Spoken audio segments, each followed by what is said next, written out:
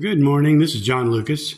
I had to get some of my more exotic work out this morning for a video that they're doing.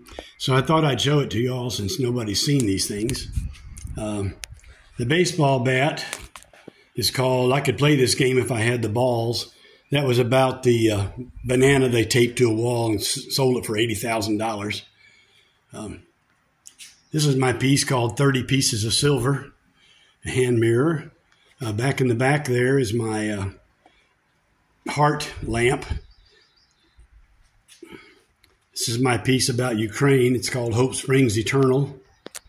This is my piece about the three little pigs, obviously. Each of these is a little box, lidded box. The box comes off. And the sign, if we can read it, said for sale, B.B. Wolf & Sons, foreclosure.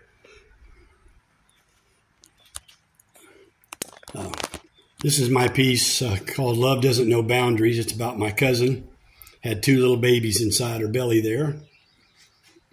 This is a piece I made when I took a class with Mike Hozelak many years ago. This is my piece called I Carried You. This is called Curses Foiled Again.